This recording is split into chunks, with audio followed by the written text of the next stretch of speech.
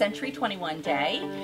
We're here with the Century 21 employees to put camp together for the summer.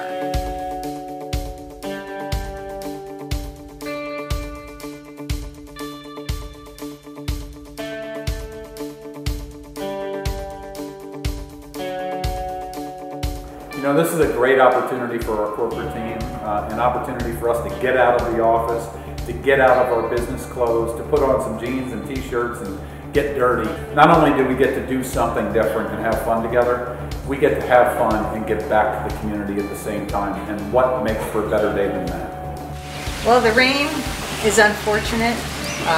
Some years it's rained on us, some years it's been absolutely beautiful. But you know, just like anything else, disabilities don't take a rain check, so neither does Century 21. I've been with the company for over 10 years now. Each one of those years, from the very first year I was here, we've been coming to Camp Mary Hart. This was my introduction into the culture of the company. You know, some people might think that we're not a traditional camp, but you know what, we really are.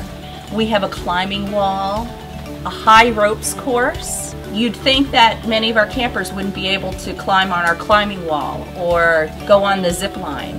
Well, let me tell you, we have some pretty courageous campers here at Camp Mary Hart, and they love it.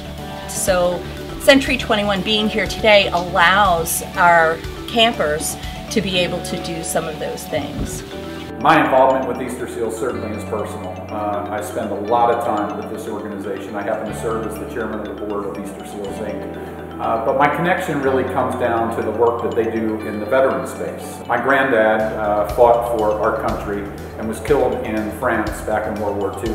My father was also a U.S. Marine, and he's a veteran. My wife was a captain in the U.S. Army. My niece is a pilot in the Navy. So I'm surrounded by military service and surrounded by people that have given back to our country. And the work that Easterseals does to give back to the communities and to give back to people with disabilities, as well as veterans and their families and families of the fallen, is just incredible work. And it's something that makes me really proud to be